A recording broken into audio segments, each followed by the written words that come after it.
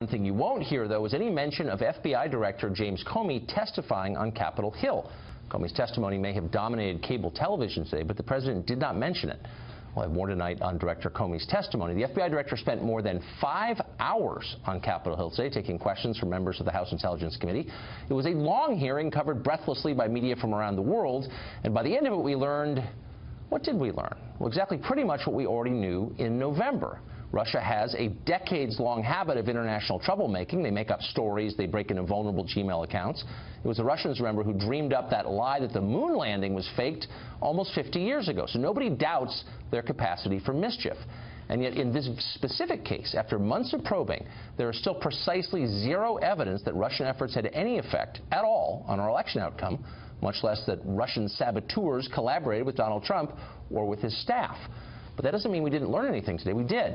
We learned that FBI Director Comey is oddly selective about which investigations he is willing to talk about. He confirmed to Congress today that the Bureau is investigating the Trump campaign. That was news. And yet at the same time, he refused to say whether it is investigating felony leaking by government officials who destroyed General Michael Flynn. I'm just simply asking you to assure the American people, you've already assured them you take it really seriously. Can you assure them that it is going to be investigated?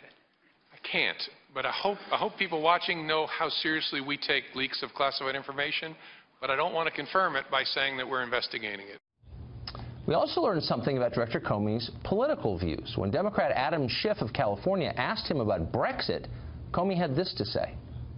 Would they have a preference for a candidate who encouraged Brexit and other departures from Europe? Would they like to see more Brexits? Yes. Now, how could Comey possibly know what the Russian leadership believe about Brexit? Well, he couldn't without clairvoyant powers. As if opposing the European Union is the same as being a Russian stooge. That was the implication. But most of all, we learned about the current state of the Democratic Party. What's the clinical stage after hysteria, but just before total loss of motor function and unconsciousness? Well, that's what it was like for hours today. Consider this observation from Congressman Denny Heck of Washington. Our battleships weren't sunk and our towers didn't collapse a la 2011. But make no mistake, 2016 is a year that we should mark on our calendars. And it's still going on. The attack didn't end on Election Day. So this is tantamount to Pearl Harbor and 9/11. Keep in mind that Pearl Harbor and 9/11 pulled this country into world-altering global wars that dragged on for years. Did Congressman Heck overstate? No. Not according to his colleague Jackie Spear of California.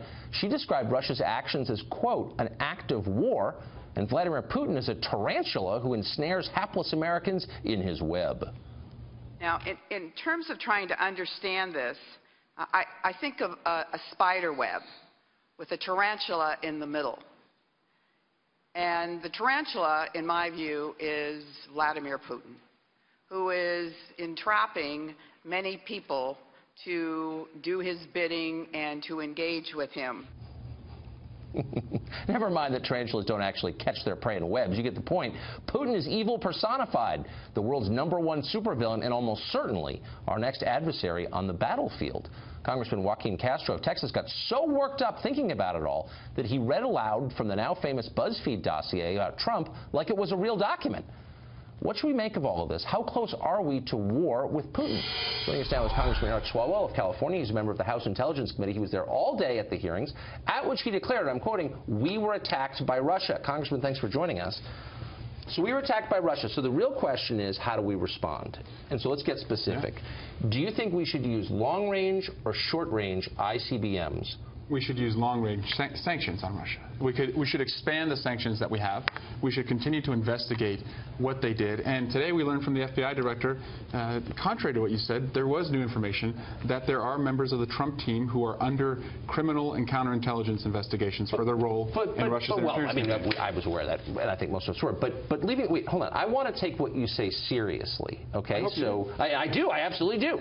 You said we were attacked by Russia. That's not a small thing. Yes. An attack doesn't just invite a counterattack, it demands one, else you reveal your fundamental weakness and get attacked again. So my question is, Carrier Strike Group 9 is the closest to Vladivostok right now. Should they be mobilized immediately? Should we notify our European allies that their natural gas supply is about to be cut off? What is our next step in our counterattack? I'll tell you what our next step should not be. It should not be a warmer embrace of Russia, as the president clearly has intimated he wants to do. The sanctions should get tougher. We should expand NATO's role, not contract it. And we should talk tough with Russia. And right now, we have a Secretary of State who received the Order of Friendship from Russia. Tucker, Russia is not our friend. And not just for Cold War atrocities, for what they're doing in the Ukraine. Well, I don't think they are our friend. And for what they're doing in Syria. I don't think most people think they're our friend. I don't know anybody who thinks they're our friend. And we should treat them as a friend. But we should talk tough in response to, quote, an act of war? In response to an attack? Yeah. I mean, I can't imagine a more irresponsible response to an act of war than talking tough or doubling down on sanctions already in place or expanding NATO. I mean, we need a real response. Don't you agree? A military response to an act of war. How can we do otherwise? Not every action requires a military response. Not every act of war requires a military response? Yeah, so there's cyber warfare that you can conduct as well. But Tucker, if you take a step back, never in the history of our elections has a country attacked us the way that Russia has. It was an electronic attack. Of course, it wasn't by a bomb or through a missile or a bullet. But they attacked us, and they tried to influence the outcome of our campaign. And I'll be the first to say it. They did not change any vote tallies. But again, I'm taking you seriously. They attacked us. You say this does not require a military response, but an electronic one. What would be a proportionate counterattack, which we both agree is really is necessary on the basis of your description? What would that look like? What should we do to them? Sanctions? NATO? Let's be real. What should we really do to them? Well, we can squeeze their economy. That hurts them, right? You know, right now Russia's economy is in a free fall. I think tougher sanctions should isolate Russia from the rest of the world. But right now... Is that going to hurt Putin pretty badly? Yeah, that'll hurt his popularity in the country. You think he's going to run out of vodka or have to move into a motel or something? Yeah, no, Tucker, I mean, this is a serious attack no, for real, though. on our country. That's why we had a hearing today. And when I go home and talk to my constituents, they want to know, are we going to do anything, or is the next election going to see 2, 3, 4 of our foreign adversaries trying to influence and have the most aggressive meddler get their preferred candidate? I mean, I think it goes without saying that I'm speaking half in jest, because I think that the description of this as an act of war is hysterical. I mean, I think it's lunatic, it's a different actually. type of warfare. But I'm just saying, you're a sitting congressman. You had one of your colleagues, a senator, Senator Cardin from Maryland, call this an act of war. The Russians are listening to this. Our allies are listening to this. I don't know how you can describe something as an act of war and then recommend in response tepid moves like, I don't know, sanctions. I mean, really. There's nothing that we have more sacred than our democracy. A free and fair election. My question. No. You're saying the term, no. This is war, and you don't want to do anything about it. No, I do want to do a lot about it. No, I want to increase. I don't want to do what you want me to do about it. So what do you want to do about it? I mean, let's be really specific. What should we do? I'm taking you seriously. What do you want to do? We should increase the sanctions against Russia. We should work with our allies in NATO to make sure that they also are not as dependent on Russia for their liquid natural gas, which right now Russia is one of the main sources for a lot of Eastern European and Western European countries. So you would be for fast-tracking natural gas ports on our coast to ship it to Russia? Isolate Russia more. But would you be for fast-tracking and make them pay for what they did? You just said you want to make Europe less dependent upon Russian energy. That sounds wise. Yeah. We're the largest natural gas producer in the world. So why wouldn't we want to fast-track those ports to make it possible for American natural gas producers to sell their gas to Europe? Are you for that? No, I'm for doing anything we can to isolate Russia. And Tucker, but again, are you for that? Because I know the Natural Resources Defense Fund is against that. But what are you for it? Yeah, I am for helping our Western European allies. Okay, you brought it up, and I'm asking you: do you really believe what you're saying? Of course, do you actually want to make Europe less dependent upon Russian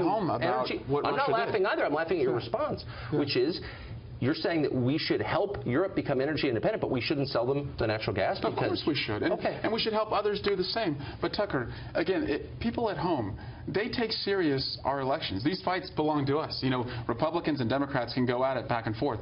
But as soon as an outside meddler comes in, that's off limits. And both parties should say, we're not going to tolerate this. And this is actually, I think, an opportunity for Republicans and Democrats to unify and say, never again will we allow ourselves to be in this mess, because this is a mess. As soon as you define the effect of Russian meddling, hacking, war-making, whatever you're calling it now, on our election, then I think you'll have a chance of bringing people over to your side. What was the effect exactly? And I've asked you this many times, and you can't provide an answer. No, I can provide an answer. Russia sought to tear down Hillary Clinton and lift up Donald Trump. And our intelligence agencies have concluded that. I believe our intelligence agencies. Do you? So, I don't know. Sometimes I have a right, I think, as an American citizen to know more about how they reach their conclusions. But they sort of missed 9/11 and the fall of the Soviet Union, and so I think it's fair to be skeptical. I'm not lacking patriotism for taking that But there's been no counter evidence that Russia did not do this. No, but you heard the FBI director today say that Vladimir Putin hated Hillary Clinton, hated her. He personally hated her, and that's why he sought her defeat in the election. How do you think he made that up? Or do you think I don't know the answer. I'm asking you as a member of the Intel Committee. Yeah. How would he know something like that? I don't know what I think about things. We don't even know ourselves. How could he possibly know the innermost thoughts of the leader of Russia? Why are we really here? I mean, it's a serious question. Yeah. Why would he allege something like that? How could he possibly know that? Because of intelligence reporting. Based on what? Through electronic sources that are in the public report that the intelligence community put out. That he, but there's no indication of how we could know Vladimir Putin's innermost thoughts about Hillary Clinton. And you're asking me to just take it on faith? Do you think we should tell the world how we collect intelligence? No, I think before or should we trust the people who do it? I think before government officials change our foreign policy and declare war against a sovereign country, as you all are attempting to do, we, citizens, have a right to know on what basis you're doing that. So if you're telling me you know what Vladimir Putin believes as a person, I think it's fair to ask, how the hell would you know that? Well, again, we have an electronic source in that call between Michael Flynn and the ambassador. No. Right? I'm talking about Vladimir Putin's attitude about Hillary Clinton. The FBI director said today, I know that he sought her demise because he hates her personally. He said that. Yeah, I still believe you have to protect You just believe him, but you don't ask for evidence? No, I asked for evidence, and I've received the evidence, and I've reviewed the classified report. So on that very specific question, you were satisfied that he could know what Vladimir Putin felt in his innermost thoughts about Hillary Clinton? Beyond a shadow of doubt, Beyond a shadow That's my job on the intelligence community, is to review that evidence. Are you further evidence. convinced that Vladimir Putin believed that Hillary Clinton would lose? Yes, I believe. So not only is Michael Flynn clairvoyant, but so is Vladimir Putin, because he's the only one in the world, basically, who thought Hillary Clinton was going to lose. Oh, I'm sorry. No, he thought Donald Trump was going to lose, and he thought that the desired outcome was to undermine Hillary Clinton, figuring that she was going to win, she would go into office so badly bruised that she wouldn't have much credibility. I've heard that theory, and let me just suggest one thing before we go. Doesn't all of this undercut that theory? Because, of course, the effect of this, and this is the effect of Democrats, this is why you're doing this, is to badly undercut the administration of Donald Trump. This weakens Trump. No, I care about our country. If Hillary Clinton had won, I would still want to punish the Russians for what they did. If Putin is this genius spy master, why would he be behind a gambit like this that winds up weakening a guy he supposedly loves? This hurts Trump. Why would Putin want to do that? He has a guy in there now who wants to roll back sanctions, wants to reduce the role of NATO. Putin is celebrating right now. If Trump attacked Russia, would you be? If he said, you know what, I believe you, Congressman Swalwell, this is an active war. I'm going after Russia with long-range bombers. What would you say? Again, Tucker, this is not military versus non-military. I would say ratchet up the sanctions, isolate Russia, make Putin pay for this. But most importantly, in 2021, I don't want to be sitting here with you talking about another country that attacked us. I will not take it seriously without evidence, but we'll still be talking about it, I'm sure. When Trump declares war against Russia, I'm going to bring you on and say, bring me on. Thank you, Congressman. Thanks, Good to see you.